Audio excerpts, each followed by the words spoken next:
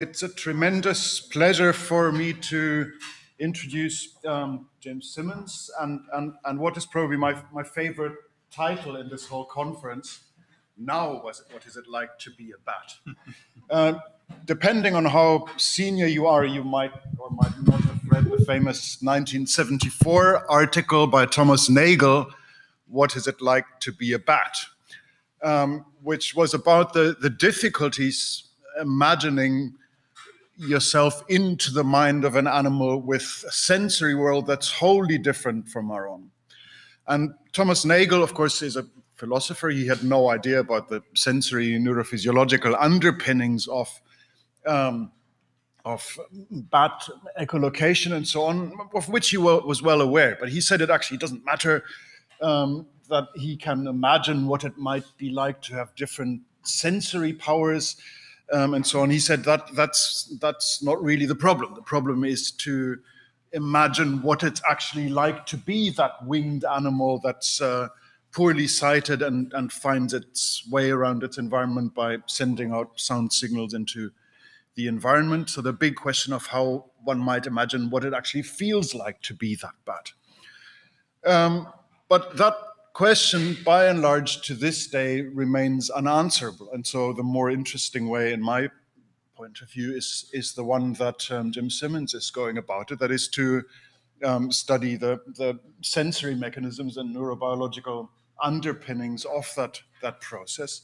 And that, I think, tells us more interesting things there are to know about what the world looks like from the cockpit of a bat than fundamentally unanswerable questions.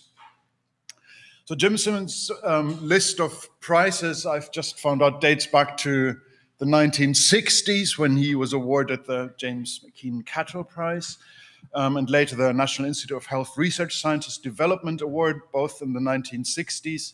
He was elected a Fellow of the Acoustical Society of America and of the American Association of the Advancement of Science, and the most recent major award is a silver medal in animal bioacoustics in 2005. Jim, I'm tremendously looking forward to this talk. Thank you. Thank you. Let me move over here and get the microphone in range. All right. Sorry about being the actual person and not all of those things. Okay. That can't be helped. Okay. I'm going to talk to you about bats, echolocation, and from the main point of view is what do they see with their sonar? What does their world look like? What are the mechanisms behind it to some extent? And what does this tell us about what it is like to be a bat? Now, when I was a graduate student in about 1968 or so, Thomas Nagel visited our lab with Donald Griffin, when he was at the Rockefeller University. And Nagel had spent some time that year with Griffin talking about the question of what it's like to be a bat. And because we were the only people at that time doing behavioral studies of bats, and we were doing psychophysical experiments where we're actually asking bats what they see under different conditions, he brought us down, he brought Thomas to the lab, and we spent a lot of time showing him bats doing things and discussing his point of view on the problem of what it's like to be a bat versus the radically different one that both Donald Griffin and I had, which was the one way to find out is to ask the bat. It's a tough thing to try to crack by just thinking about it. You need to ask questions and find data. A fundamental problem we have in talking about this is that the auditory sense produces images that are quite different than visual images. And at least in the bat, as far as we can now tell, the auditory system doesn't rise to the cortex and then produce vision-like images of sounds. It just doesn't do that. Auditory images bear no significant relation to visual images except for the fact that they happen and we experience them. There's a living quality to auditory stimuli and auditory images that is absent from vision, even from motion picture vision without sound. Back in the last 10 years or so, several wax recording drums were discovered using Thomas Edison's apparatus, 1870 or 1880 so perhaps. They were little wax drums, And the device basically is the first type of phonograph, where you speak into a little horn with a diaphragm on it and a needle on it, and the needle inscribes the sound wave on the wax. Okay, you can't play it too many times before the wax is destroyed. But two of these discs, a bunch of them were actually discovered in Europe when one of these devices was taken there. Two of these discs are of extraordinary importance for a lot of reasons. One of them is the voice of Otto von Bismarck. Otto von Bismarck, thank God for North America, we had already separated from Europe. But Otto von Bismarck and the other person who's on the second disc, Helmut von Moltke, had an enormous influence on Europe right to the very moment we speak. I won't evaluate to you whether or not it's a positive or negative influence. I think most people in Europe have come to the conclusion it was a terribly negative experience. Otto von Moltke invented the concept of the Army General Staff, which is a mechanism that allowed German dominance of the European semi-continent right up to just before 1945. Otto von Bismarck created the German Empire and ended the French Empire. And began a whole sequence as a result of French republics. The thing that's interesting, just as an aside, is when you listen to these things, go to Google and type YouTube and type the voice of Otto von Bismarck or voice of Helmut von Moltke. Otto von Bismarck's tape is him singing a German drinking song. All right, he was a hail fellow, well met, in spite of what he did. Helmut von Moltke was a very smart man. His recording says in German, essentially, I am speaking to you in the future. I am in your past. He understood immediately that this sound recording was going to be around for a long time, and that it allowed him to say things to people who hadn't even been born yet. The living quality, when you pick up the phone, someone calls you, you pick up the phone, in just a few words, you can generally identify the person, who it is, even if it's someone you have not spoken to in years and years. If you heard this tape, there's a good shot, if you had the Helmut von Moltke here, you would be, Helmut, that's him. The voice is live, the experience is live, and it is all there. This is not something that can be explained by imagining the brain producing pictures of sounds. It produces sounds of sounds, and that's very different. All right, so go if you get a chance, go Google those and take a listen, all right? That's the first part of this. All right, now the history of this begins with Lazzaro Spallanzani in the latter part of the 18th century. By the way, Helmut von Moltke is the only person in the world for whom we have a sound recording, and he was born in the 18th century. He saw Napoleon Bonaparte himself. How's that? If you'd ask him, he would tell you about it. This history stuff goes everywhere. It's because we're always living in the middle of it, not necessarily to our advantage. Let's go back to Lazzaro Spallanzani. He was the founder of modern experimental biology.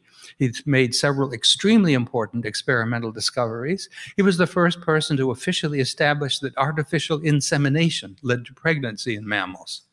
In other words, the finger of God didn't do it.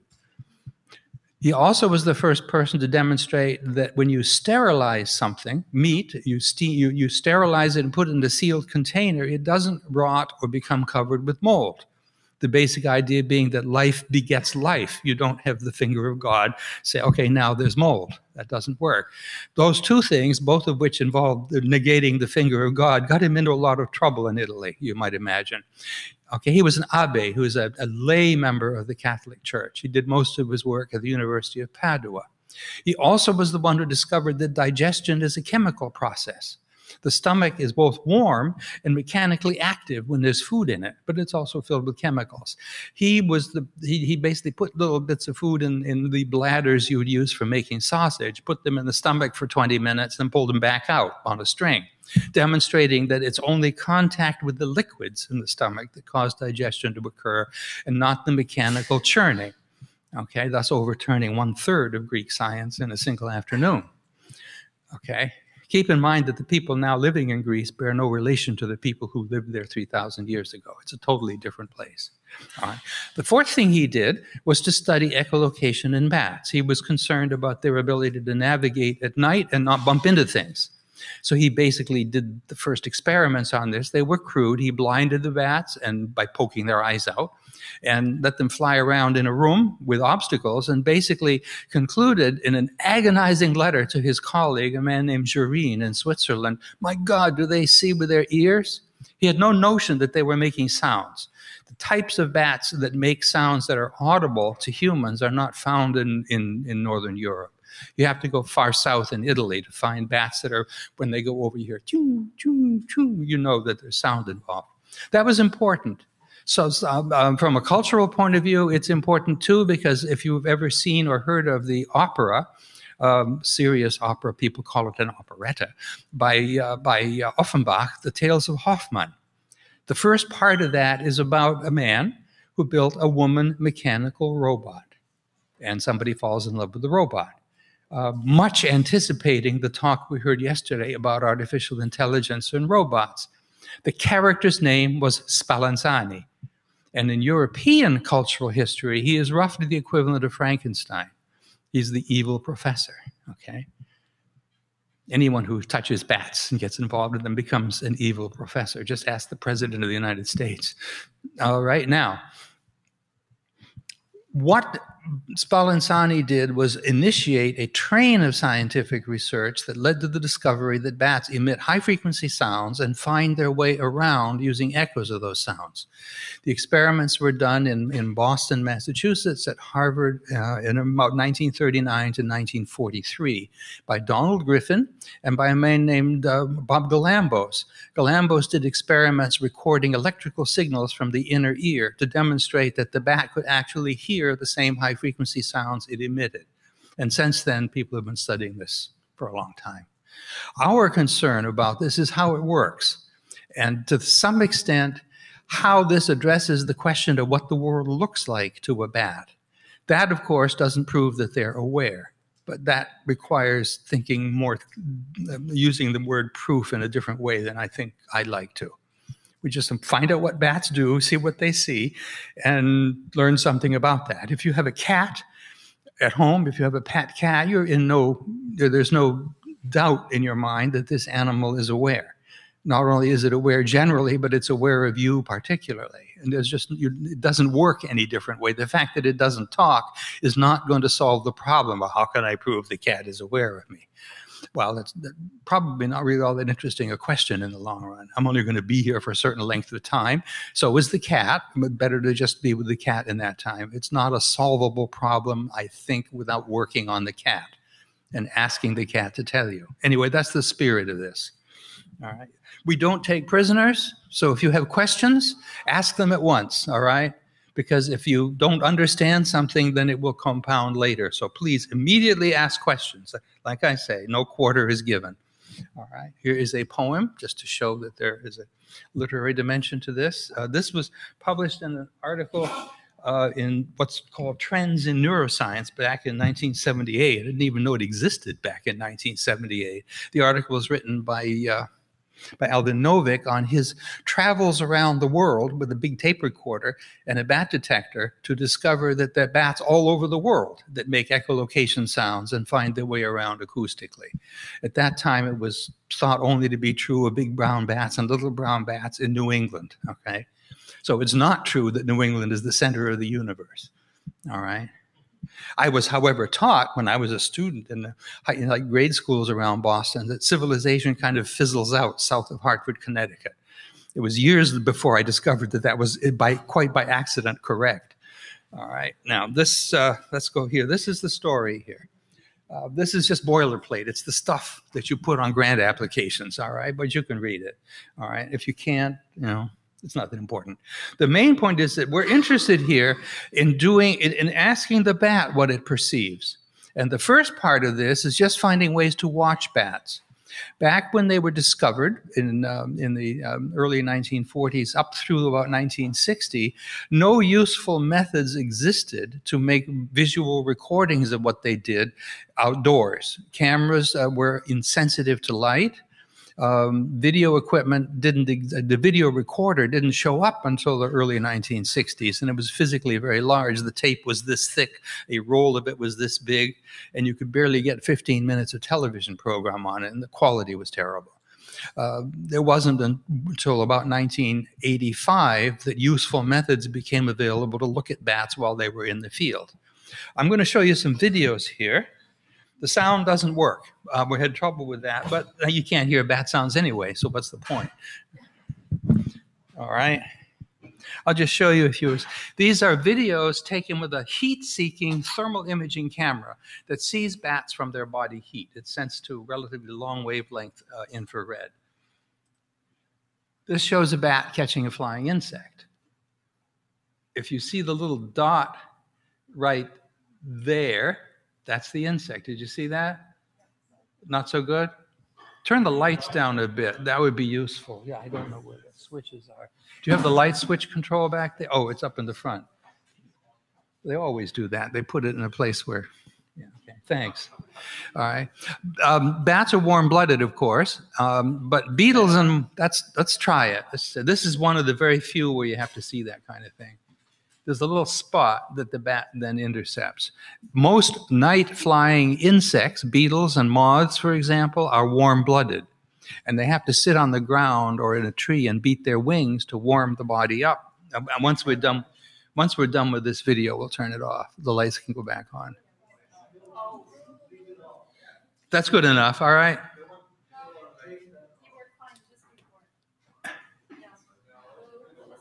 Keep going. Turn them all off and then start over. Yeah, okay. That's fine. We don't need to do that anymore, okay? All right, let's try one more time. There's a little spot right there, which is the beetle. This lets you actually observe them doing this sort of thing outdoors at night. The cameras are thermal imaging. They're complicated devices. You can get little simple handheld ones now where you can go look at things like this. But in those days, they were somewhat heavier. The date of this is 2000 there. All right, here are 3 bats chasing each other in a dogfight, an aerial dogfight. If you could hear the sounds, it would be kind of like Snoopy and the Red Baron, because you would hear this like that, which is the sounds of the bats using sonar to interrogate each other. And they do this. This is the first night we took these things out, and it became clear that bats do not spend most of their time chasing flying insects. They spend most of their time doing what birds do, chasing each other, all right, for reasons God only knows, all right. This is a bat called Glossophaga. It is a hummingbird feeding bat. This is in Costa Rica. This is a hummingbird sanctuary in the mountains near Monteverde. People go there to take pictures of the brightly colored hummingbirds. And then it gets dark and the people leave. And then much more numerous collection of bats come out to do the same thing at the hummingbird feeders. Their echolocation sounds are relatively weak and difficult to record because one of their problems, they live in a place with larger bats that eat other bats. And so they don't want to alert these other bats to their presence. They do fly in groups. You used to watch these little hummingbird bats flying around in the trees and the trunks of the branches. It's mostly just to give the idea that whatever birds do, bats do it too. And whatever we think that birds might be capable of, we're forced to have to assume that bats might also be capable of. All right. Here is another example of a dogfight. These are fruit-eating bats flying through a fig tree. Just watch for a few minutes. They're chasing each other in and out of the branches using echolocation. It's totally dark. Okay. How an animal using echolocation, or essentially sound radar, can find its way through the branches of trees while chasing another bat. This is a toughie, all right? The research we have been working on for the last half century or so has been funded by an agency that is very concerned with duplicating this capability in a machine, say a torpedo or a rocket. It's the Office of Naval Research in the United States. And if you think that's hard, this is the backside of the football stadium of Texas A&M University at dusk. This is the part of the stadium that people leave when you come out of the football game to get back to your car or to walk home. All right. Nobody knew these bats were in the stadium until one day. It was a football stadium, a soccer stadium, or a football stadium is used at a university in the United States 6 times a year. For the other 6 games are played at some other university soccer stadium or football stadium. It's one of these very expensive things that has next to no useful function except 6 times a year. So nobody knew about this. There was a thunderstorm one night, and the game was postponed for about 20 minutes. And when people came out at the end of the game, it was dark. These bats are flying around at chest height. So you walk into this situation, all of a sudden you're completely surrounded by bats flying all over the place. They were surprised. Okay, most people don't like to get in a situation like that.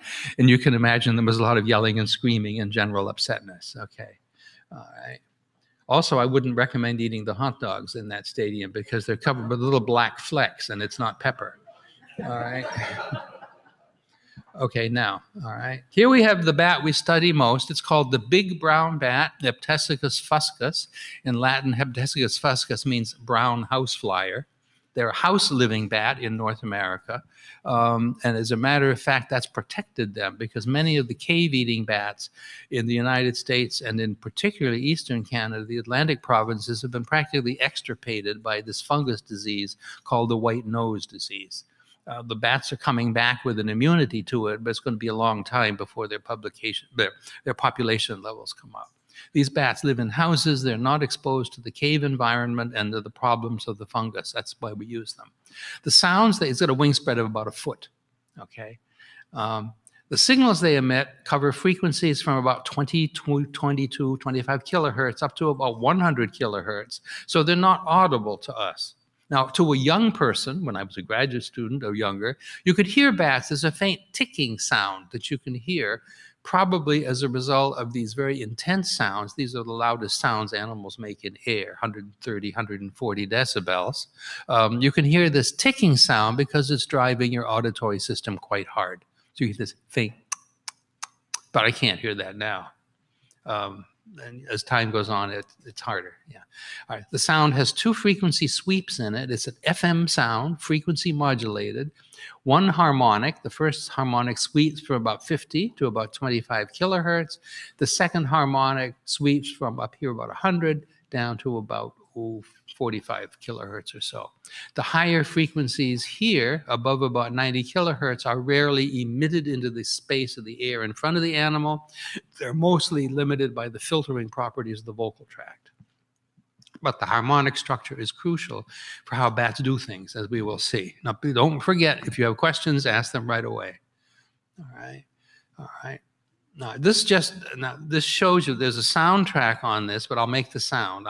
First, I want you to concentrate on, just watch a few times the movement of the animal. This was shot with an iPhone, not my iPhone, which is antique. All right, now what I want you to watch and look at now, all right, notice that as the bat flies along, its head appears to follow a smooth trajectory. And all of the parts of the body, the wings, the body, and the tail, are oscillating up and down, but in such a way that the body is rotating around the head. This is stabilizing the sensor apparatus when the bat's flying. Rather than having the head bumping up and down, the bat's biomechanics move the whole body up and down and have found a solution to a problem where the center of gravity is moving, but something that's not in the center of gravity is stabilized. Sure. Yeah, that reminds me of what birds do when they're walking, because they do jump. Please go to this microphone if you make a comment. Where's the microphone? Maybe. Never mind. No, let's not. No, I'll just say it. That's, as she said, what happens when you watch a pigeon walking, for example, is it'll move with its head going stationary and then jump and move and jump. It's the same kind of thing, I think. Or other birds go and then they walk off. Right. So they'll have like the heron would do that, or a crane. It'll move its head like that, and then it keep the head stable and walk the body up to the position and do it. It's the same kind of thing, I think. Yeah. Notice that, however. There's a whole lot of the biology, the peripheral biology, just in pictures like this.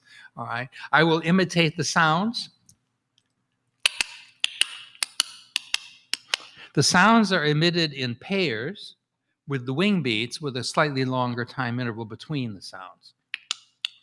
So it's kind of syncopated. It's not, it's, And that's important because in this room and in most of the world that the bat lives in, where there's vegetation and things on the ground, the bat has to simultaneously deal with objects that are relatively near, a near branch of a tree, for example, and far, the surface of the pond, the other side of the tree, and so forth. When an animal using echolocation or radar, or plane using radar, operates in a complicated environment, near objects have to be reacted to quickly to avoid a collision. But if you emit sounds rapidly to deal with the near object, echoes from further objects will start to occur and arrive after the wrong sound. This creates a problem called pulse echo ambiguity, and it's one of the major problems of a radar or sonar system. You don't want to emit sound A, get an echo from this of sound A, emit sound B, get an echo of this from sound B, and then get an echo from the wall from sound A, because that mimics an object from sound B that's much nearer, but it's not there. All right, that kind of phantom error problem is a giant engineering problem in radar and sonar. The bats solve the problem by alternating the signals. So I'll do it one more time. The sound doesn't work.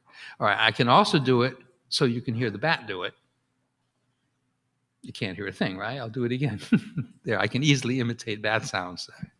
Okay, now, all right. This is a picture of a flight room.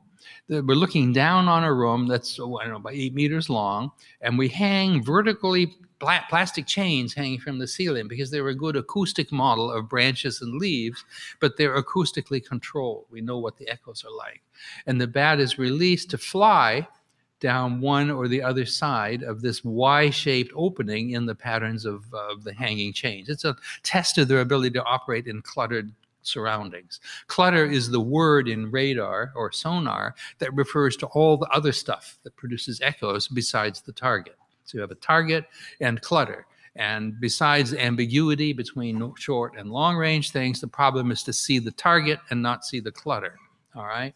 We solve that problem in vision largely at the periphery. When you look at something, you're focusing the image of that part of the world on the fovea of the eye. We have lots of photoreceptors and lots of neural mechanisms that allow you to identify what it is and sort contour and color and movement and so forth. The surrounding visual field, which is the peripheral part of the retina, is extraordinarily low resolution. So if you look at something very directly, you fixate it with your eyes, you can tell what it is. The stuff around it is increasingly more blurry as you get further and further away. You can track objects that are around the sides. For example, when you're walking in a room like this, you walk over here on the corridor, you go up like that. You're not looking at the surrounding things. You're looking at the empty space you're walking into. And the visual periphery is dealing with the guidance problem. All right. Psychologists have often called this effect perception versus action, which is another example of psychology developing for no good reason and an ideological explanation of something. It's astonishing how psychology can keep turning up things that ought to be biologically true or interesting into actually philosophical and ideological arguments. Do we have perceptions other than because to control actions? That kind of stuff. All right. Okay, now when you record the sounds of bats flying in this room, like this, and then you reconstruct the sounds from a whole bunch of microphones or mounted on the walls, you can see that every single one of the sounds has this characteristic harmonic structure. So it's not just, for example, that, here we go, that this picture here has harmonics. It's that all of the bat sounds have harmonics. The two harmonics are a crucial part of the bat's version of the processing that creates its equivalent of this central foveal focus. We'll come to that. All right, now, the sounds that the bats emit are beamed to the front, aimed in the direction of the mouth being opened. But the sound, and so they're illuminating the space to the front in much the same way you're looking that way when you're walking and you're using the fovea of the eye. However, the sounds, just like the visual field, are spread all around you. The bat doesn't aim a narrow beam of sound. It illuminates the entire hemisphere in front of its head. And this is a picture, it's a video showing a reconstruction of the movements of the bat. And essentially what you have is dots where the bat is, a vector, a red vector showing the direction of the bat's head aim. And then around the room, the strength of the same sound at the different microphones, which gives you some idea of the spread of the sound inside the room. All right, the length of the vector is in proportion to the strength of the sound on the microphones. The basic idea is that the beam is wide. All right, here we go. All right, now if you draw pictures of the beam, here's a big brown bat flying directly towards you, okay? The transmitted beam at 4 different frequencies, 25, 40, 60, and 80 kilohertz, is so at 25 kilohertz, the lowest frequency they emit is essentially omnidirectional. It's only a few decibels down all the way over here at 90 dB. 90 degrees. So they illuminate the entire world with the lowest frequency. As you go to higher frequencies, the beam becomes less broad. But you wouldn't use the word narrow.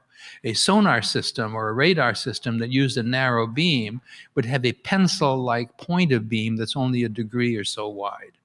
Bats don't do that. And there's a good reason. If you're using a radar or a sonar to paint a picture of something with a narrow beam, you have to move the beam back and forth across the object in order to reconstruct the image.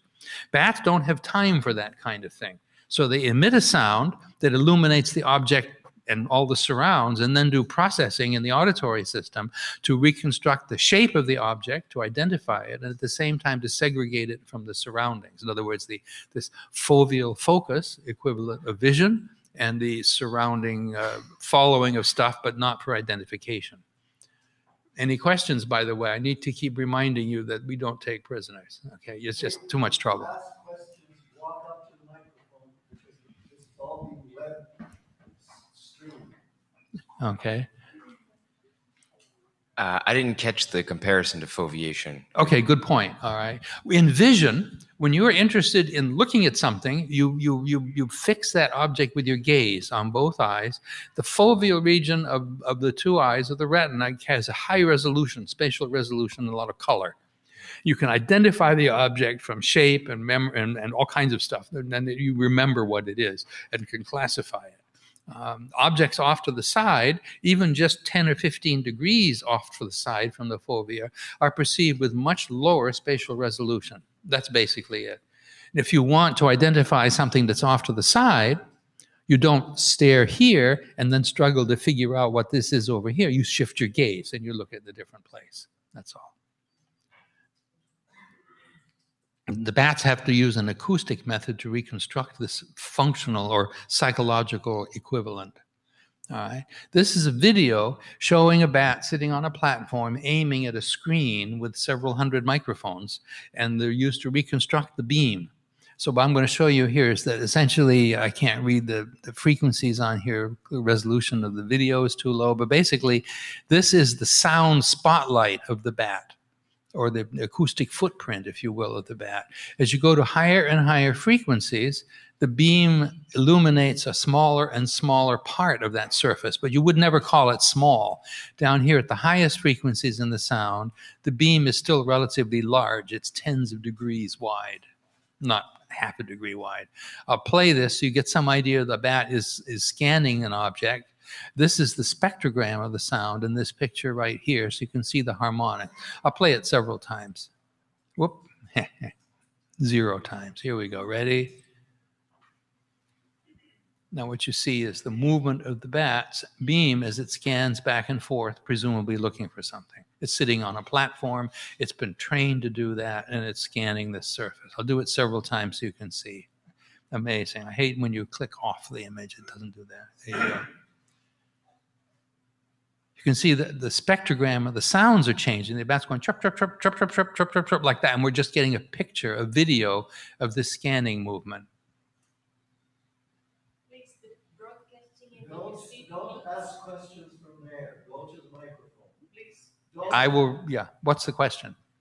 The broadcasting and receiving beams are called different. Okay, yes. This is the transmitted signal spectrogram, and this is the beam itself at different frequencies going from about 10 kilohertz to about 100 kilohertz. So each of these panels is a slightly different frequency going higher and higher and higher and higher. All right, now to try to describe the problem here, here's the bat emitting a sonar sound like this. The beam of the sound is aimed in front of the bat. Now imagine you have an insect here, which is a target that the bat's trying to find, and it's surrounded by echoes from vegetation. And these echoes from vegetation are the clutter. All right, the bat wants to see the insect, locate the insect, and if necessary, identify whether it is an insect, because there are lots of things like leaves floating down and things like that. The bat wants to catch the insect. But as you can see from the distances here, the echoes from the insect are arriving at the bat's ears roughly at the same time as some of the echoes from the vegetation. Yes. Question going to microphone. Is it working? Okay. Do they perceive like the sounds coming differently, whether it's an insect or a leaf, like dolphins would do? Because dolphins can make the difference between plastic and metal, per se? Yes, Sound... those same kinds of experiments we and others have done with bats, and they do the same thing. They basically, the good way to put it is the echoes sound different for different kinds of objects. Okay. But what they do in classifying the object is retained in the domain of sound. All right. In other words, don't say, They do a reconstruction, which I will get to later, okay? But yeah, in fact, one good way to think of this problem is what is it like to be a bat versus what is it like to be a dolphin? Because dolphins also use echolocation underwater, and a lot of the things that they do seem similar, and yet nearly all of the actual mechanisms are completely different. Dolphins go click, bats go chirp. Bats use their ears, their mouth, the way we use them. Dolphins emit sounds through a sound-generating organ in front of the skull that projects the sound out through an acoustic structure which is superficially similar to a lens. It really isn't. Focusing a beam into the water, the sounds are received along the jaw bones and along the sides of the head and conducted to the inner ear. It's different peripherally, but we think a lot of the basic processes are similar. Of course, we could be wrong. In fact, we probably are, but what can you do? All right. The basic problem, the basic solution for the bat is echoes from the insect, because the bat is fixated on the insect, return with all of the frequencies that were in the original broadcast, except for whatever the insect shape might modify, the spectrum, so to speak. Echoes from the surrounding clutter are off the main axis of the beam and are more strongly illuminated, or the word is insonified, only by the lower frequencies in the echo. And because the echoes coming back from the surrounding clutter have the higher frequencies weakened, that helps the bat suppress the interference caused by the clutter echoes. We'll come to that. All right. So the basic idea is you have a tunnel of space, an insect in it, surrounded by other stuff. For the moment, we're going to go and look at the problem of the clutter itself and how bats operate when they're flying in complicated surroundings. Here we go. This is a room with lots of black plastic chains hanging from the ceiling. We have several kilometers of chains, which we bought from a company in Hong Kong, which sells chains, plastic chains. Several kilometers of chains turn out to be a serious storage problem. All right. Chains are unique. A chain link is a solid thing. A chain is a solid thing. But a pile of chains is not. It's a liquid. All right. If you have a pile of chains in front of you, that pile of chains is going to settle down on the ground. And if you're in the way, you might get buried by the chains. Don't be fooled. It's like trying to move a water bed with water in it. Don't do it. Because all of a sudden what you have is a big rubber bag filled with water, and it behaves totally differently when it's in motion, right? And it's heavy, so once it gets in motion, it tends to stay that way. I would recommend not having it go downstairs, for example. I once saw one go through a wall. That's nice. This is a picture of the chain flight room here. This is a picture of sounds returning to the bat's ears. If this is the broadcast where the bat goes chirp, we get echoes now from the succession of change. Chirp, chirp, chirp, chirp, chirp, chirp, chirp, chirp, chirp, chirp, off until you get to the distance to the end of the room. This is a good example of the clutter problem. If you're flying along and you're a bat and you have chains on the left and chains on the right, how do you know that there's a hole between these? Because the chains on the left and the chains on the right are returning echoes to both ears at about the same time. The bat has to decompose this very complicated acoustic scene into knowledge of the emptiness of the space in front of it so that it can go into that space and not have to worry about a collision. This is compounded by the fact that because the chains are very close to the bat, the nearest chains are very close, the bat has to emit sounds rapidly to guide itself to prevent hitting the nearest chains. But if it emits the sounds rapidly, it's going to get confused by these phony echoes that are from longer distance chains for any given broadcast. It's a real problem. This is a hard thing for bats to do, and one way to look at this, if you want to study gaze in vision, you look at the person's eyes with an eye tracker, or you look at the animal's eyes with an eye tracker, and you figure out how fixation changes, how gaze moves over time. In the case of the bats, we're interested in the timing of successive broadcasts, which is the time equivalent of gaze. Don't forget, everything that happens in vision spatially happens in sonar in time. All right, here's a picture of a bat flying in a tunnel made of hula hoops. All right. The hula hoops, each of the rings on the hula hoop is an acoustically serious challenge because the bat sounds impinges on the ring, and every part of the ring produces an echo. It's a continuous source of echoes so that you can't see the hole in the middle of the hula hoop because in all directions you're getting an echo. It becomes a problem. Everything okay? All right, good. The bats, when they fly in a hula hoop like this, they try to bail out. They'll fly past half a dozen hoops, turn, and try to squeeze their way out between the hoops. Whereas for the experiments with the chains, they have no trouble flying along the length of the chains. This is so challenging that the bats that behave differently in the chains, even though that's a difficult problem, the bats that behave differently in the chains, when they're in the hula hoops, they converge on a single strategy. Now, this is a pattern of sound emissions. Every time the bat flies, it makes about 30 or 40 sounds, like that. And what we hear are plots of the intervals before and after each sound. I won't go into the details, but it's a time domain footprint of the sound. It's technically called a first-order autocorrelation function for the sound sequence, and it shows the pattern of for any given sound, the time interval before the sound relative to the time interval after the sound. And what you see here are clusters where before and after the bat is tending to make a short, long, alternating, da, da, da, da, da, like that. But there are also lots of sounds that happen at intervals that appear more not fixed in terms of this alternating pattern. This is a bat named Gwen. By the way, bats have temperaments and individualities, so we don't name them with numbers, we name them with names. And these animals, Ptesicus will live 30 years, even though it weighs 20 grams, okay? Try that. Yeah, we don't know why. There are a lot of biological questions, like how on earth do they do RNA, DNA replication and protect it from the normal mutations that would occur? Lots of neat things about them. A 2-year-old mouse is a miracle. A 2-year-old bat is normal, okay, very young. So you have these footprint patterns, and you can see here's a bat, Gwen, that made sounds in a rather scattered pattern. Here's a bat, Ramses, who came from the Brown University's Egyptology building, by the way. The sounds alternate more, but the patterns are different. When you move the same bats into the hoops, the patterns are the same.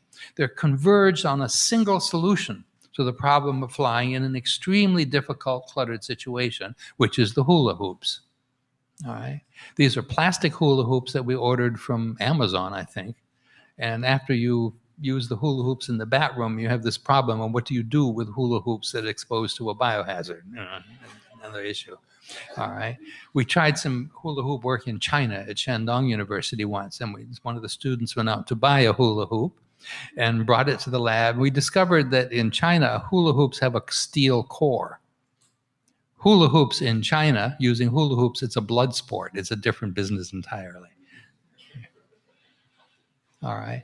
This is it's an informational analysis of the sound sequences in the chains, which is relatively easy, versus the hoops, which are the black bars. I'm not going to go into the details of this. This method called SSIMS, or spike train similarity space, was developed to compare nerve spike trains in the cortex of monkeys to study the problem of can you use information about nerve spike trains recorded from electrodes to develop a prosthetic system for controlling the limbs of someone whose spinal cord has been damaged but whose motor neurons are workable. that works. This is being done at Brown University and a number of other universities. But the spike train pattern, essentially what you see is in chains, which are a hard problem, but the bat considers easy, there's a uniform distribution of these synthetic distance measurements. I won't go into the detail. If someone asks later, we can talk about it in the chains. But in the hoops, which is a very difficult problem, all of these distance measurements converge upon a smaller, tighter distribution, indicating that the strategy has become more focused. All right? That has to do with flying in the clutter. How are we doing on time, by the way? Your time limit has been rescinded. You can use the entire time, and you'll have a discussion in the panel section. Something is wrong with this statement. What have I done? Right? How much more time would you like? No. That's a bad question. I mean, did somebody ask Emperor Maximilian that of Benito Juarez in Mexico when he was stood up against the wall? How much time do I? Right? Anyway, okay.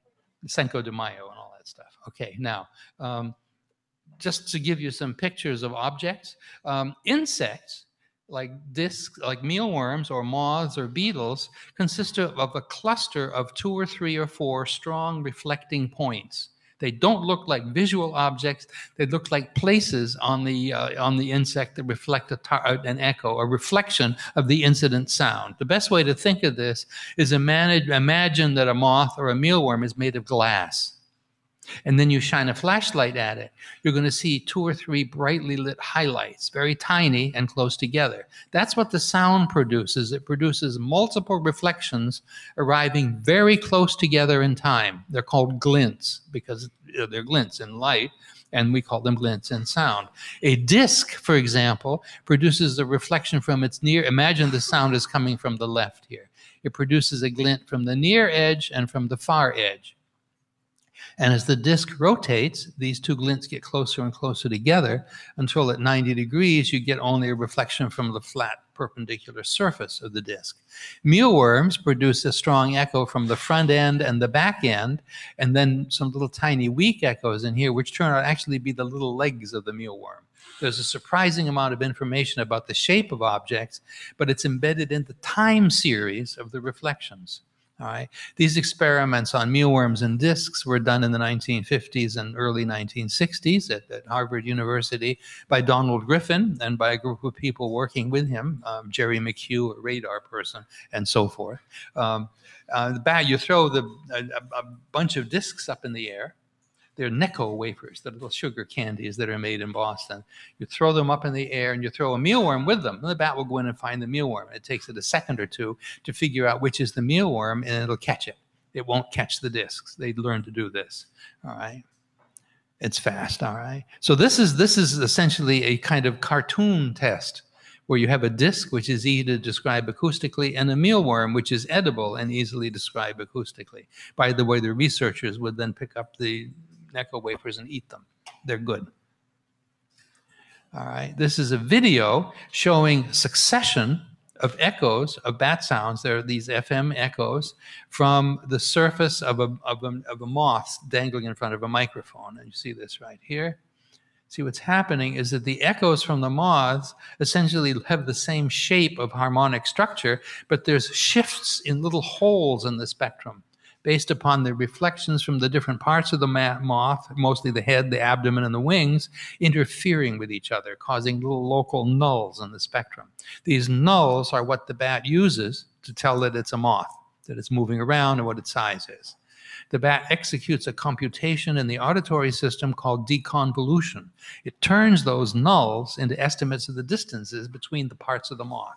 So it actually sees the moth as having pieces in space, even though only sounds are carrying the information. This is the reflections themselves.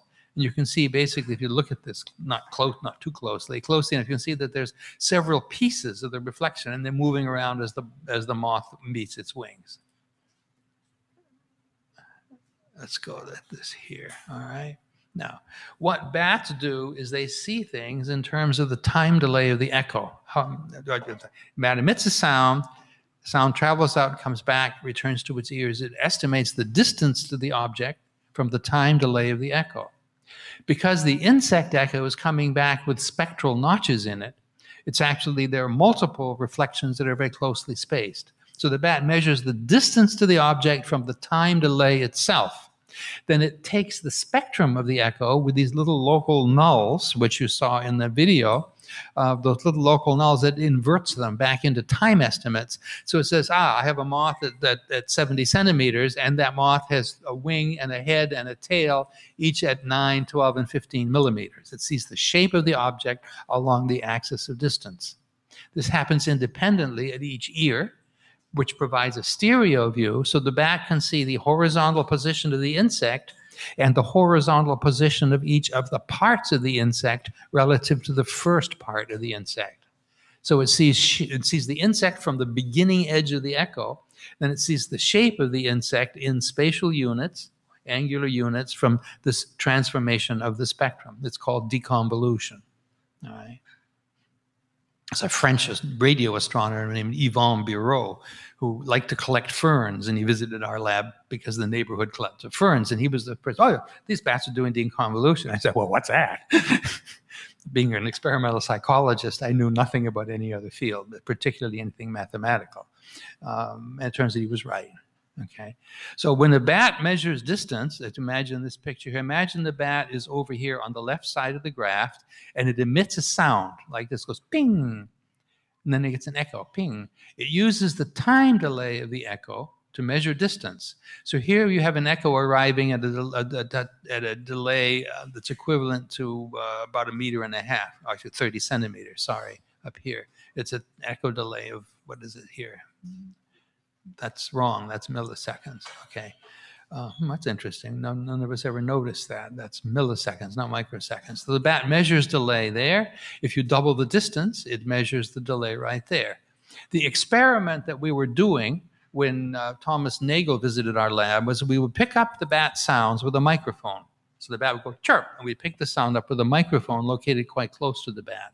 And then we would delay that signal electronically and return it to the bat from a loudspeaker.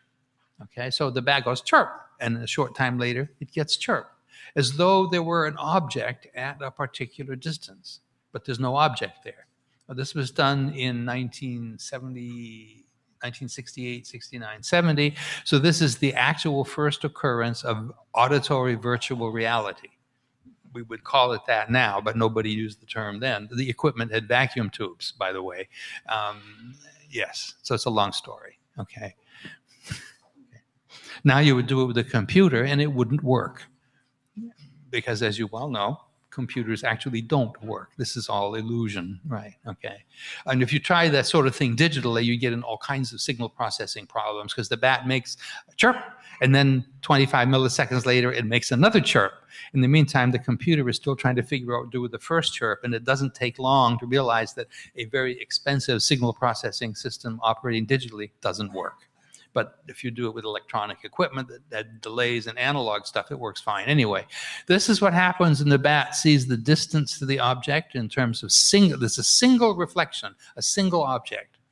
When you have an object that has two glints or two reflections to it, even though the first and the second reflections add together and interfere with each other, so what you see is one echo plus interference, the bat decomposes that spectral interference and sees both the front and the back of the target anyway. That's the outcome of the deconvolution process. They reconstruct the object in spatial terms, even though the original stimulus is not in spatial terms. Now, that's actually an important philosophical problem in the field of perception in psychology. Is perception the reconstruction of the stimulus, of the object that you're interested in perceiving, or is it just some processing that happens because of the way the eye or the ear works? Well, these animals are reconstructing the object in units of millimeters or centimeters. This is a sufficiently serious departure from human psychophysics to suggest there might be a principle here. All right? All right. Now, this is an interesting result here. I just wanted, we'll go until you guys say stop, all right? Because my rule is talk until half the people leave the room. In the auditory method of talking is talk until 6 dB of the people leave the room. And that doesn't sound quite so serious. Half the people leaving the room is a serious value judgment. 6 decibels is practically in the noise, okay? When you give the bat an echo from an object where you would deliberately misalign the first and the second harmonic to disrupt their harmonicity. If you look at this, let me just go to the next picture Question. so I can explain this. Oh, sorry, go ahead, yes. Does the bat learn different objects by memorizing the pattern of the glints? In other words, how does it know a mealworm from a leaf? Okay, well, in those experiments with the mealworms with the discs, the mealworms in small plastic spheres, they clearly learned it. The first couple of times you throw the stuff up, they catch both the discs and the mealworms. But over the course of several days, they only catch the mealworms. This gets complicated, and I might as well explain why. All right, there are about 1,000 different bat species in the world that use echolocation. Bats, like big brown bats, emit an enormously broad range of frequencies, from 20 kilohertz all the way up to 100 kilohertz or more. There are bats that cover a range of frequencies as wide as 150 kilohertz. Dolphin clicks have a very wide band and are used to produce very high quality images. The quality of an image is proportional to the bandwidth. More frequencies, better picture, all right? There are lots of bats that under certain conditions don't emit such a wide range of sounds, all right? One example of that is the red bat of North America. And the work that has been done, I'm talking about it by students of Brock Fenton, who is a Canadian bat biologist who I first met when he was at Carleton University up in Ottawa.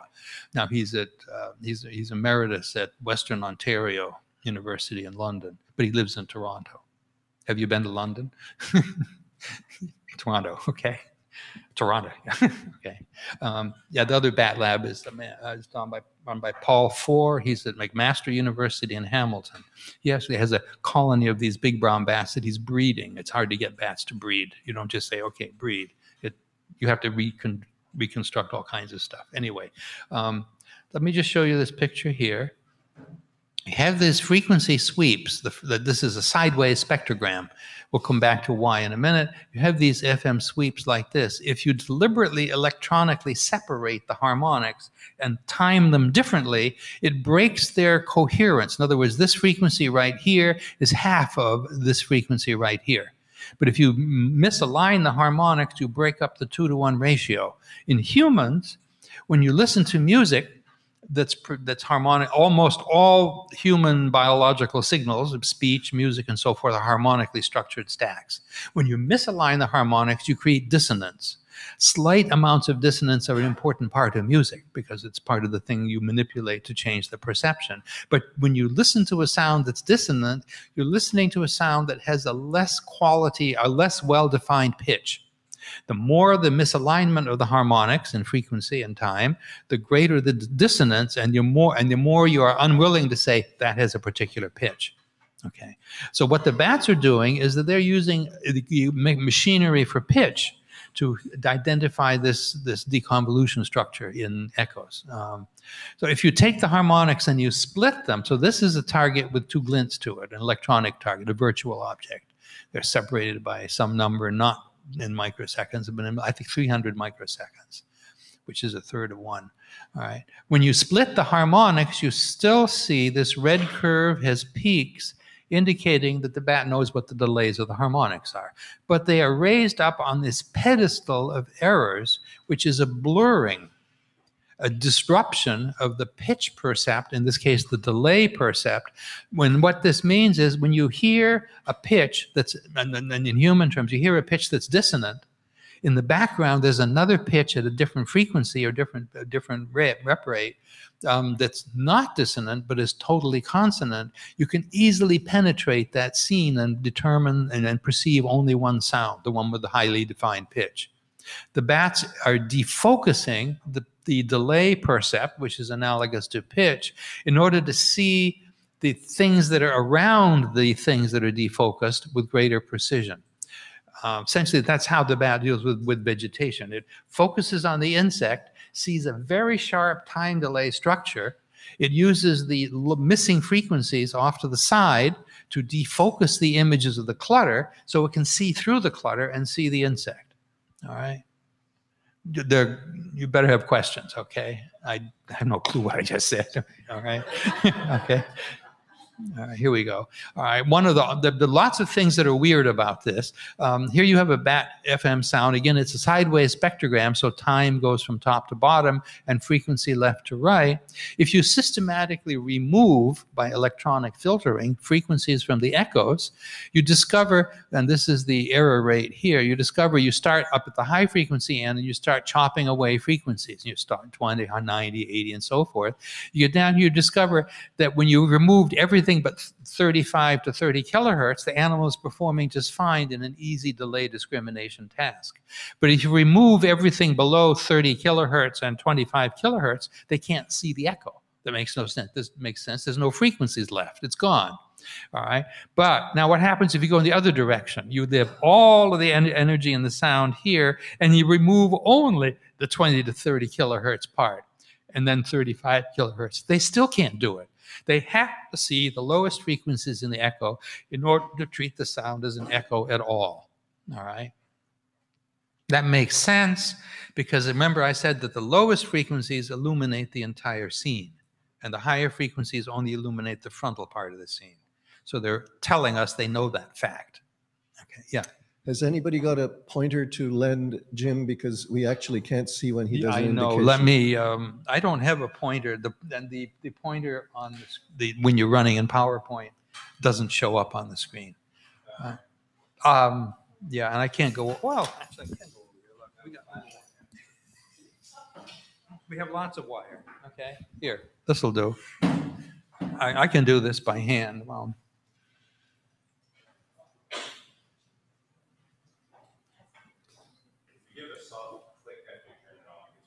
All right, okay.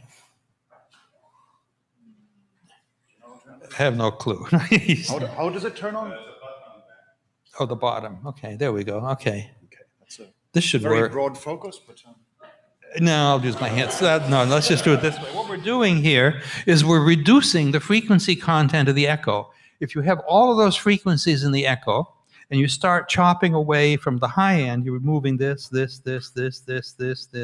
Nothing happens until you get down to 30, 35 kilohertz. And then when you remove the last little bit of the echo, the bat can't perform the task. All right. It's a distance discrimination task, just as in the pictures I showed you. Okay. And so that makes sense. You take all the echo frequencies out, there's no echo, the bat can't use it. But if you go in the other direction, you have all these frequencies present, and you take out only the 25 to 35 kilohertz part, they also can't do it. So bat's processing rule essentially is it has to have the low frequencies in order to do anything with it. And okay. No, let's leave the computer alone. I know what'll happen now, okay? This is a Dell computer. They're made in China, this particular one. The monitor for my computer is a Colonel Liu who operates out of a university in Hong Kong. No, sorry, Shanghai. And so if I forget my password, I just say, Colonel Liu, do you remember what my password is? And he says, sure. He sends it to me. Okay. Every computer has a Chinese intelligence officer on the other side of the screen. Oh, good. Oh, that's good. Thank you very much. Thank you. Okay. That one there. Okay. This is the green ones are bad because they can really ruin your eyes. They're much more energy. Okay. All right. So basically what you have is a situation where the frequencies are not equal to each other. The bat has to have has the lowest frequencies in order to see anything. And that's telling us stuff, but we'll come back to that. Okay. Now, I talked to you about the shape reconstruction and the blurring. Now let's go and look at what echoes look like from the point of view of shape. Say you have a moth or a target that's shaped like a kind of a dumbbell. You have a front to it and a back to it. The bat's task is to determine the length of the bar in the dumbbell. That's how they tell the size and the shape of an object in terms of the beginning and the end of the echo sequence in distance. Insects have sizes for big brown bats between about 0.5 centimeter and about 5 centimeters, which is covered by this box region here. Echoes coming from objects like insects in this size range have 2 or more of these little nulls in the spectrum. You see these little holes in the spectrum here, these little horizontal or slanted bars. Here are 2 or 3 of them here 3 or 4, 5 or 6, 8 or 10, and so forth. For echoes that are arriving from an object smaller than about 1/2 centimeter, there are interference notches in the echoes, but they're too broad and too far apart to be detected as nulls. They look like coloration of the spectrum, but not as a pattern of notches or nulls, which you see right here. Past about 1/2 centimeter, the echoes are far enough apart that you no longer get interference. You can say, oh, there's 2 echoes there. You can see that there's one reflection and another reflection separated by events in time. That object is producing 2 echoes, but it's too big to be an insect. The bats classify insects by whether or not the echo has several of these discrete, sharp reflections along its frequency, along the spectrogram's frequency axis. For longer ones, they see 2 echoes. It's too big to be an insect. It's going to be 2 objects, completely independent objects. For smaller objects, there's not enough nulls to determine the spacing. In particular, it turns out they have to see the nulls in the first harmonic. In this case here, there's a null here, there's another one hiding in there, here there's several here, but over here, the first harmonic is so obliterated by the nulls that you can't tell is a harmonic. You have to see this ripple pattern. That's what they're looking for, a ripple pattern in the spectrum. All right. I just don't want to overdo this. Let's go to the next one. It's easier. That red box in the first slide is now reproduced here on a graph of frequency and glint separation from about 30 to about 300 microseconds.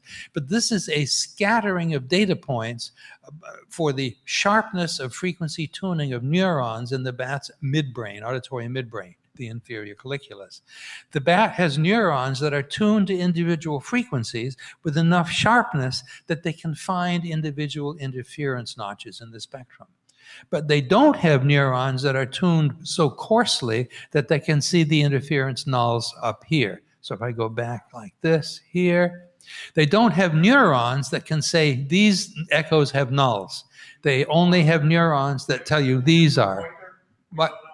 Oh, I'm sorry. Okay. Sure. Okay. Good point. I keep forgetting that this is a fatal property of there we go. All right. Okay.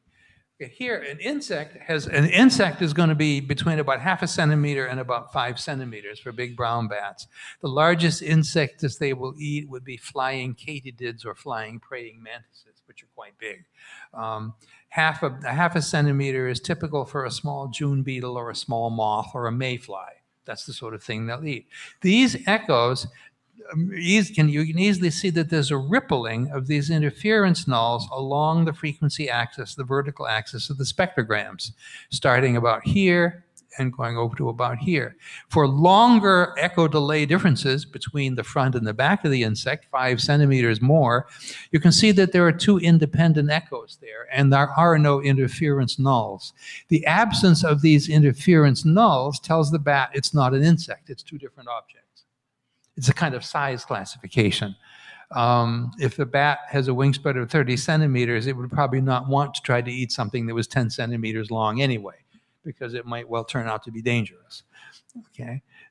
Over here, for objects that have dimensions smaller than about 1 centimeter, you can see that these interference nulls stop having that ripple characteristic and start becoming obliterations of significant parts of the band. So you have an interference null here, and it's actually removed most of the second harmonic up here.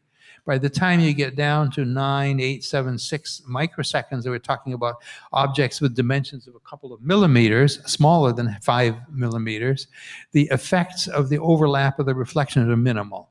The bats want ripple in the spectrogram to say that's an insect. Okay? I apologize for forgetting the pointer. Okay, now here, we're looking at how bats detect ripples. There we go. There we go. All right. This is the frequency axis here of the spectrogram. It's rotated now. Frequency from 20 to 100 kilohertz. The bandwidth of the first harmonic, the second harmonic, the glint spacing here. Bats can see as an insect objects that have spacings between about 30 and about 300 microseconds. But for shorter spacings, up here, and for longer spacings down here, you don't see the green dots. Now, the green dots represent the frequency tuning and the tuning width for different neurons in the bat's auditory midbrain. So here you have a neuron that's tuned to about 60 kilohertz and likes to respond to interference nulls that fit time delays of about 35 microseconds.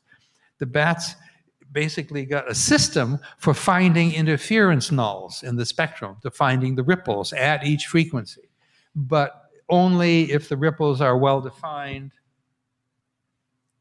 as in this case here. So the red rectangle here and the red rectangle here tie the objects, the bat's perceptions, and the neural tuning for finding the rippling holes in the spectrum. The next graph, everybody okay so far? I mean, it's not perfect, but we're doing what we can. Next slide here.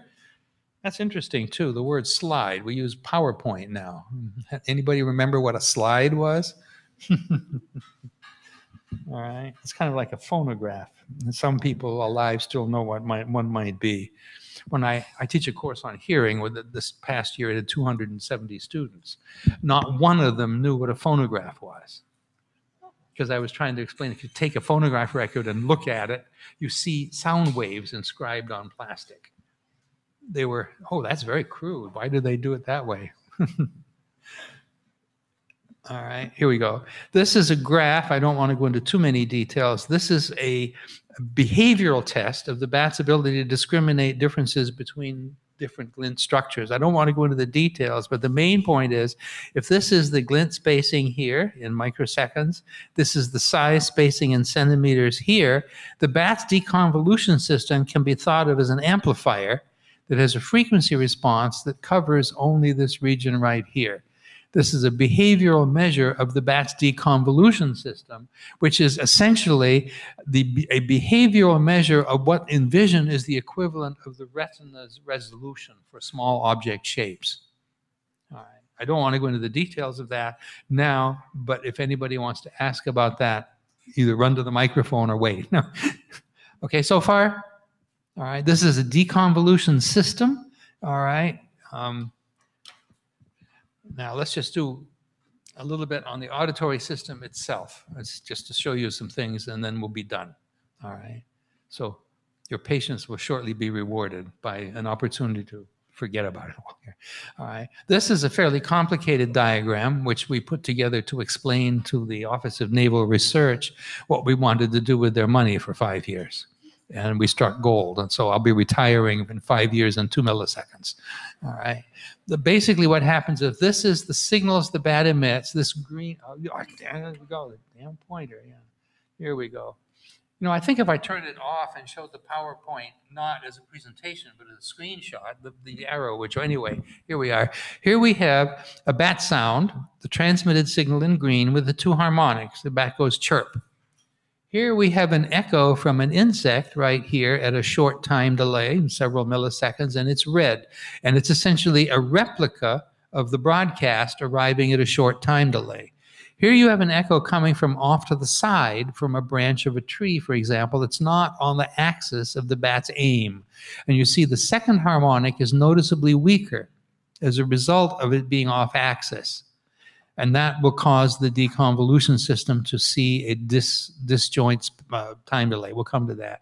This just shows that the transmitted signal has a beam aim in both horizontal and vertical dimensions, and that if you think of this circle as a hemisphere in front of the bat, both the sound and the receiving pattern cover most of the hemisphere. They're not using a pencil beam of sound like a flashlight.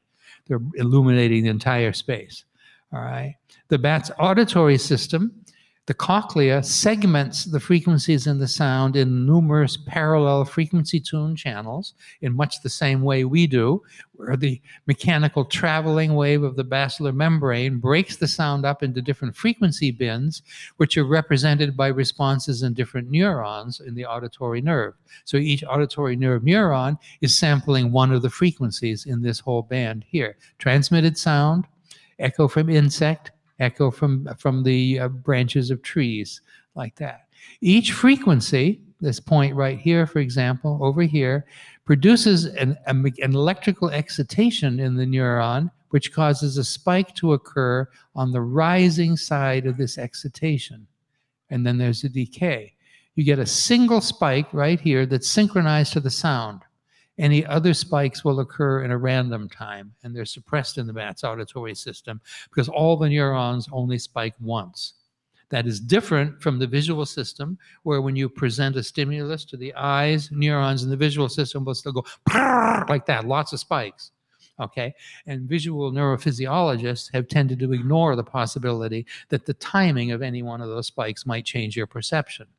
That won't work in the auditory system because there aren't multiple spikes. Each stimulus element produces only one spike. So everything has to be coded by the time of occurrence of spikes, not by the number of spikes.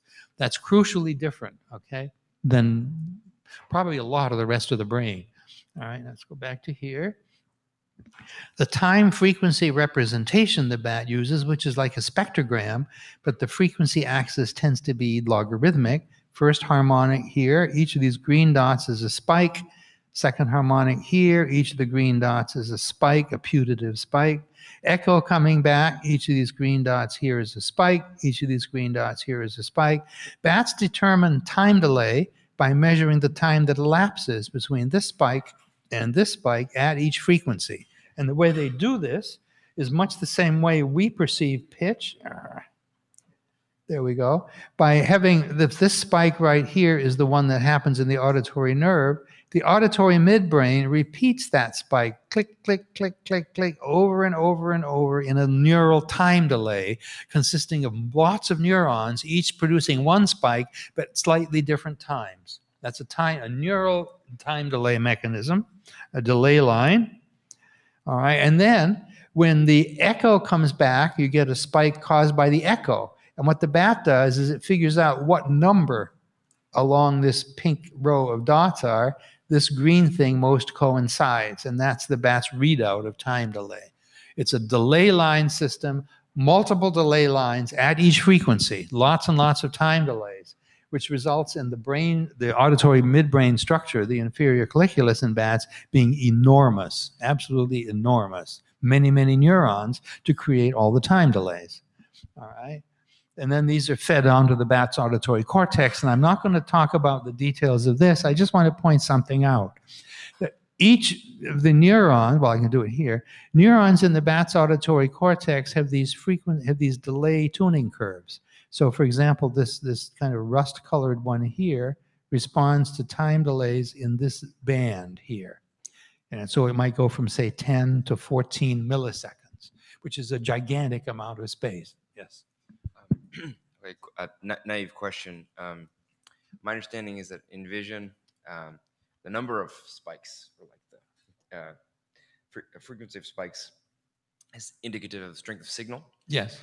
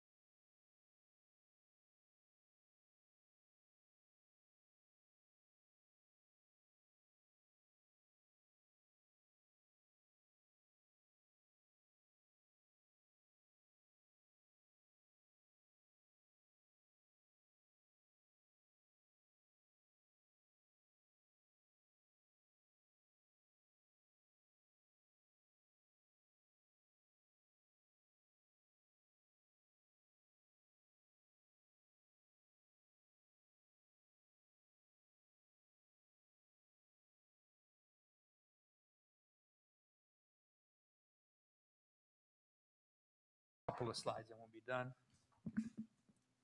All right. Okay, so you have a neuron here which represents the readout of one of these time delay points. The coincidence of the green and the pink is done with a precision of some hundreds of microseconds.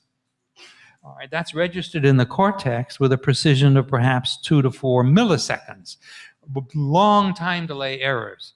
When you do experiments on the ability of the bat to actually perceive changes in time delays under highly controlled conditions, don't want to overdo this, but here, this is an axis in microseconds here. 0 is the time at which the echo actually arrived in a virtual reality experiment. 0 microseconds might be, say, 3 or 4 milliseconds time delay. And this is the shape of a function. It's the cross-correlation function of the echo with the pulse. I don't want to go into the details, but what you can imagine it is, from an informational point of view, if you take the pulse and the echo and you squeeze them and get all the information about time out of that combination and no other information, you get this shape right here. All right. It's essentially what's the ideal accuracy of measuring time.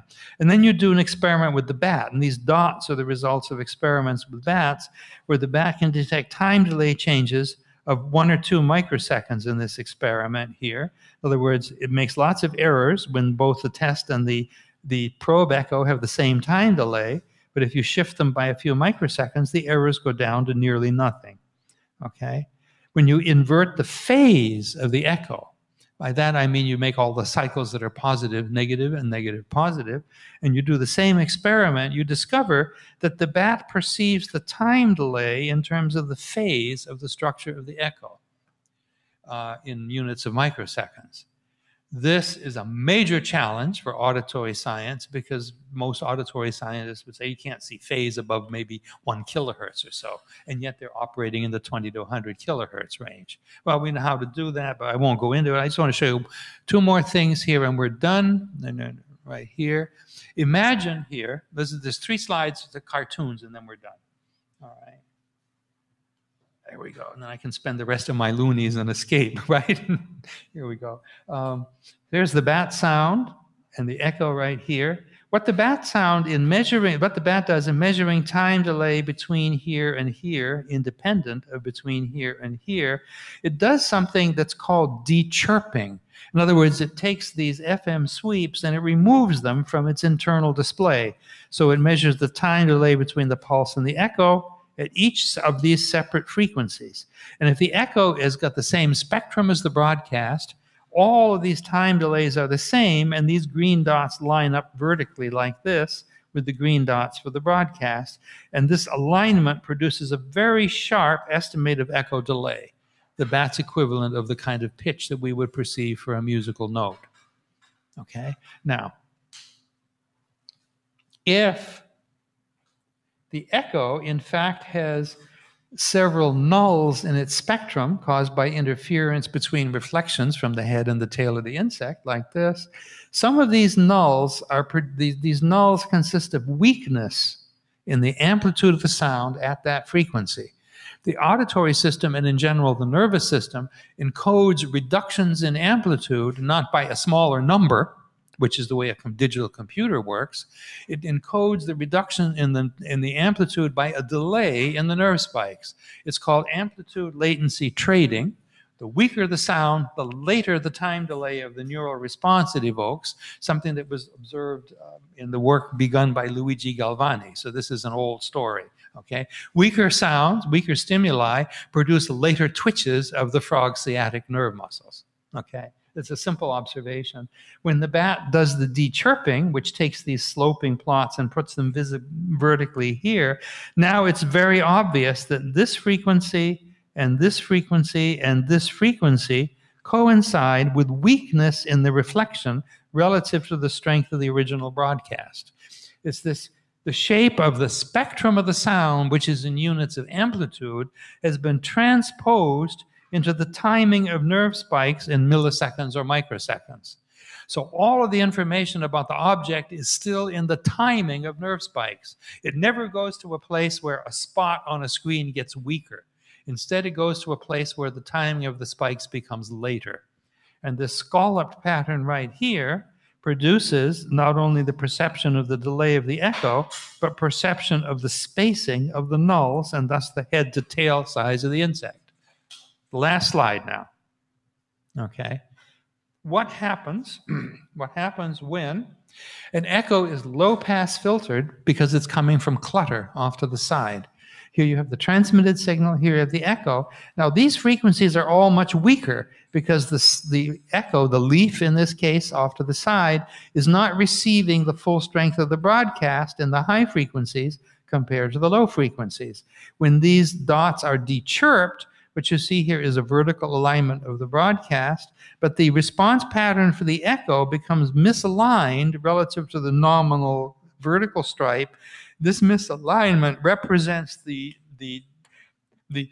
dissonance of the harmonics because the harmonics are being artificially changed relative to each other in the nervous system by amplitude spike latency trading. Not by an acoustic effect, not by something in the inner ear or in the external ear, by a neural computation. This neural computation allows the bat to do fast regulation of shape and suppression of the surrounding clutter. It's a computational system that works on the timing of nerve impulses in an analog domain, and we have never seen anything like this before. It was never built in the 1950s or 1960s. Back in about 1968, I think, or 1972, I asked Marvin Minsky about this, a well-known, recently deceased computer scientist who thought he knew a lot about the nervous system. He didn't. He didn't know any more than we do. Okay? I mean, one single good sentence about what the brain does. Come on, let's hear it. We have no idea what that sentence, what words would go into it. All we can say is, well, all right. Anyway, Marvin Minsky, I asked him if he thought the brain operated as a digital computer. And he says, of course it's digital. He was a very smart man, but he wasn't right about that. He did invent the confocal microscope, which was a real achievement, not bad for a college freshman. I think he was actually a high school student. Anyway, this is the end of it. So if you have any questions, this is the time to ask them. Thank you.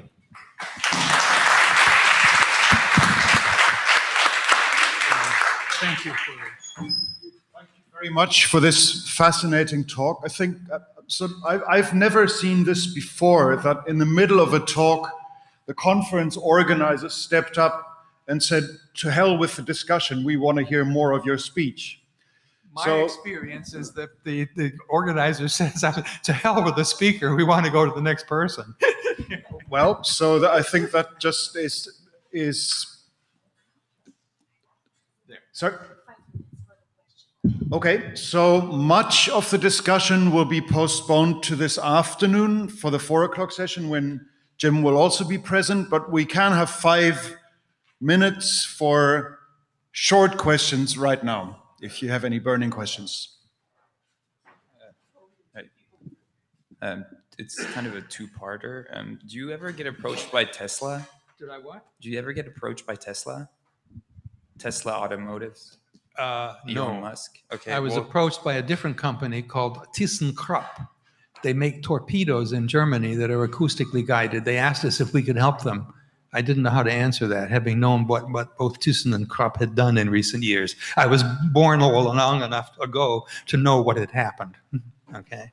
All right. So excuse my naivety, but as a layperson, I only hear about this stuff in popular culture from like Elon Musk stubbornly believing that he can make fully autonomous cars with only sonar. Sure. And what the problems they've been having is being able to detect, since they use the Doppler shift, being able to detect things in motion, but they discriminate static objects because it's too much computation. So I was wondering, is the static object the clutter in a sense? Okay, a good way to, well, this is a complicated question. So the basic idea is, can you build a self-driving car that uses a radar to guide itself? That's sort of what's underneath all this, right? Yes, but my main question is basically about the bat. How does, it's maybe a very basic question that you may have answered, but how does the bat discriminate from things in motion from static? Okay, these bats emit a very wide range of frequencies, and they sample the entire field of objects in terms of lots of different time delay estimates. And when something is moving, the next time they emit a chirp, they get different time delays because objects are going closer or to the side or farther away. A Doppler shift doesn't enter into this because the very wide band of the signal makes it so good at measuring time delay that the perturbations from a Doppler shift, that's another issue. There are bats in the world, there are a couple of hundred species of bats called horseshoe bats. Instead of going chirp, chirp, chirp, they go beep, beep, beep, and they detect Doppler shifts. They can detect an insect that's flying at a different velocity than they are because the echo has been Doppler shifted because the insect is moving differently. And more important, remember I told you that the hour bats detect changes in the head and the tail position of the insect? The bats that use Doppler shifts do that too, but they detect it as Doppler flutter because the wings are producing repetitive Doppler shifts. If the insect's wings beat 30 times a second, the echo coming back is not beep, it's me, like that. And when you have a fluttering echo like that, these bats will instantly attack because they know it's a living thing. Okay, so you better call Elon Musk and tell him he's doing it wrong. Yeah. It's a good question because time and frequency are related, but you have to work one against the other.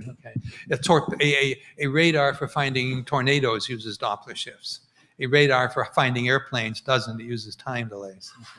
Let me ask the students, please, or anybody, to put your questions on the blog and then ask them during the panel session now. Because the other option is we'll finish the video part, and if you want in real time to ask them, but I think it's better to wait until the panel session and everybody can benefit from Jim's answers. I'll let Lars say the last words for Jim. Oh, I just wanted to congratulate you on what was an absolutely fantastic presentation once again. So thank you very much.